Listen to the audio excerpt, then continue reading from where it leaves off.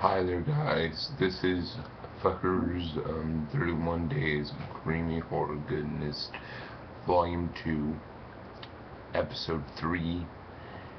And this one is of a film that you would seriously think that this film would have been more. You think that this film would attract like practically everybody the title because this title, even few of the actors in it, would attract you, and even the front cover. And boy, oh boy, it's not a matter of it being, of it being a disappointing film. The problem lies within it being not a quality film.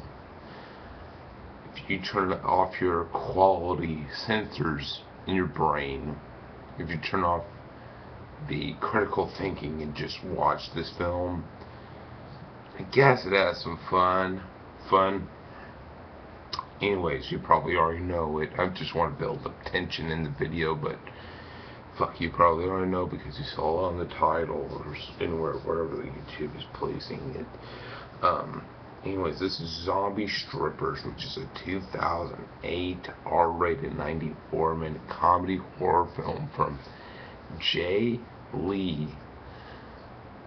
Let's see what Jay Lee has done.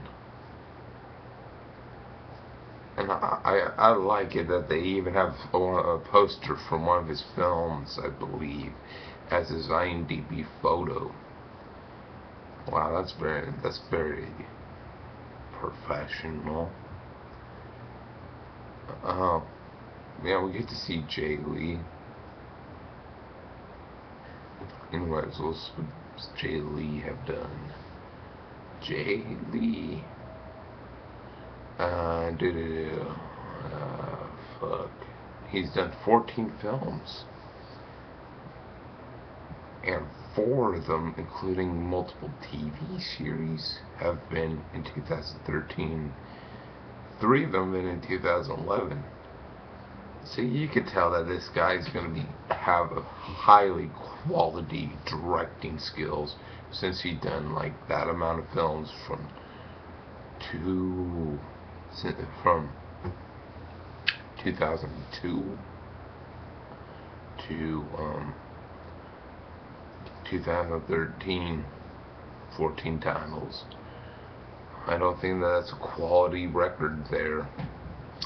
Anyways, I couldn't really focus on this film because I honestly didn't really find it to be intriguing. The film is about and I was seriously, this was one of those films that I was like, that sounds like a fucking cool title, but no. And Robert Englund, Freddy Krueger's in it, and it's just like, fuck yeah. But yeah, but the thing is, I was excited for the title.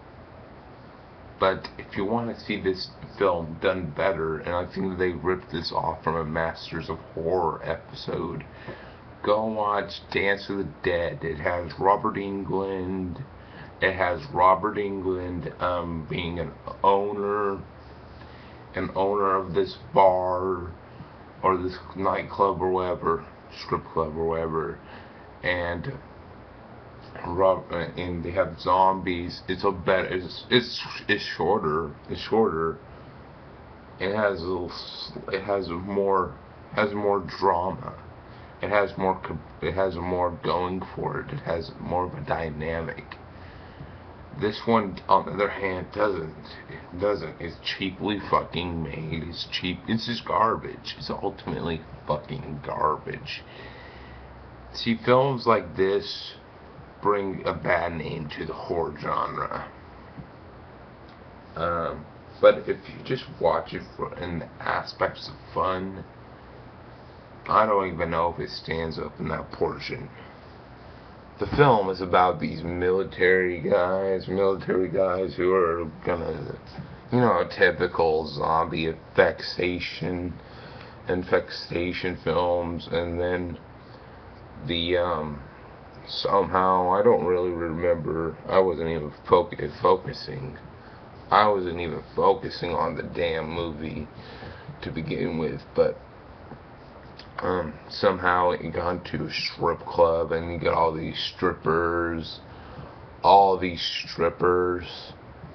who are gonna attack people, and it's just ultimately, yeah, it's the good, one of the good characters, one of the persons who actually has a heart, lived. But you get this nerdy douchebag, this nerdy douchebag who wants to have sex with this girl, and you get this bitchy girl that doesn't really deserve to live much. She's just being annoying. She just reminds me of an even annoyinger Penny from The Big Bang Theory, but even about slightly more slutty. It might even be the same fucking actress. I don't know. But I can't believe Robert Englund, one of my favorite horror actors, even Ben Affleck's favorite horror actors, who done great jobs on majority of the Nightmare on Elm Street films,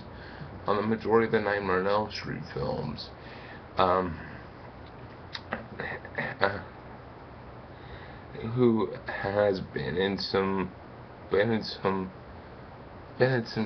decent things. He got in Babylon 5. I don't know if that's quality production, but I wasn't a big fan of the Masters of Horror episodes, but at least I could see that there was some quality there. Man, oh man, I feel sorry for Robert Englund for being in this trash of a film.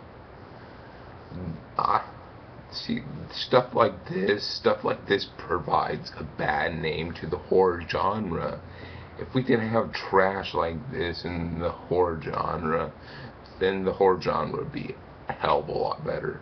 You got Ginny, and another actress, I don't know much about her. You got Jenny Jameson. Yeah. Jenna Jameson, who all you guys, horny motherfuckers, could like, but not me. Yeah, she's been divorced twice from Justin Sterling and Brad Armstrong. Wow, that's very amazing. I honestly don't understand how anybody could like this film. It's ultimately, it's just fucking trash. It honestly deserves less than the 4.1 that it's provided on IMDb. And I hope that you enjoy the next few videos that I do. Hope that you enjoy the rest of the fuckers 31 days of creamy horror goodness episodes. Yeah, I hope that you enjoy them, and hopefully we get some better quality films. Yeah, I know that someday we're gonna get to some quality films real soon, hopefully. And yeah, but anyways, I'll see you guys when I do my next fuckers 31 days of creamy horror goodness.